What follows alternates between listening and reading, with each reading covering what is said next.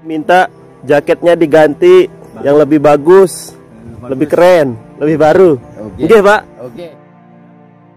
Diduga Gerakan Kristenisasi Bergentayangan di area terdampak bencana erupsi Gunung Semeru. Sebuah video yang dibagikan di media sosial memperlihatkan seorang warga di sekitar Gunung Semeru menggunakan jaket berwarna merah dengan tulisan, "Only Jesus Hero of Heaven". Jaket tersebut diduga dibagikan oleh sekelompok penganut agama Kristen fanatik yang ingin mencari keuntungan dengan memanfaatkan keadaan sulit warga di sekitar Gunung Semeru akibat beberapa waktu lalu dilanda bencana erupsi Gunung Semeru. Tulisan pada jaket diduga sengaja dibuat dengan menggunakan bahasa Inggris agar bisa dengan mudah mengelabui warga yang kurang memahami bahasa Inggris sehingga warga tersebut pun tidak merasa enggan untuk menggunakannya, walau ia merupakan seorang Muslim. Dengan teman-teman pun di ngiriki Jaket. Namanya siapa namanya? Panjenengan asmanipun sinten? Asli. Nggih. Sardiman. Pak Sardiman. Pernyataan "Only Jesus Hero of Heaven" atau "Hanya Yesus Pahlawan Surga" tentu merupakan pernyataan yang tidak sejalan dengan akidah umat Islam. Apabila hero yang ingin dimaksud adalah orang yang akan berkorban dalam perang naga di surga, maka hal ini jelas tidak sejalan dengan akidah umat Islam, sebab Islam mengajarkan bahwa kehidupan di surga adalah kehidupan yang tanpa kesusahan dan tidak ada sama sekali perang naga di dalam surga.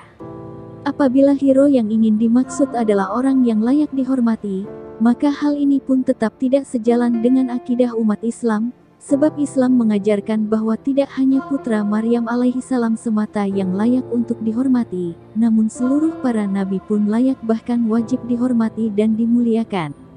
Apabila hero yang ingin dimaksud adalah Tuhan, maka hal ini menjadi semakin jelas ketidaksejalanannya dengan akidah umat Islam, sebab Islam mengajarkan untuk tidak menjadikan orang sebagai Tuhan. Jadi mau dilihat dari sisi manapun, pernyataan ini tetap tidak akan sejalan dengan akidah umat Islam. Minta jaketnya diganti yang lebih bagus, lebih keren, lebih baru.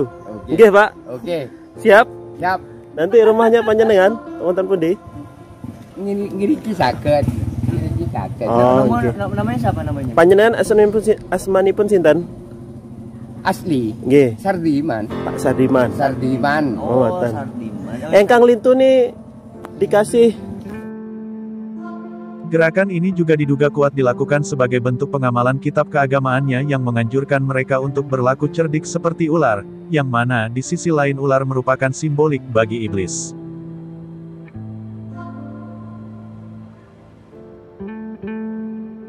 Dari kejadian ini, umat Islam dihimbau agar sekiranya bisa semakin solid, kompak serta lebih giat lagi menjaga keluarga dan orang-orang yang dicintainya dari gerakan-gerakan kemusyrikan dan penghinaan terhadap para nabi apalagi Tuhan.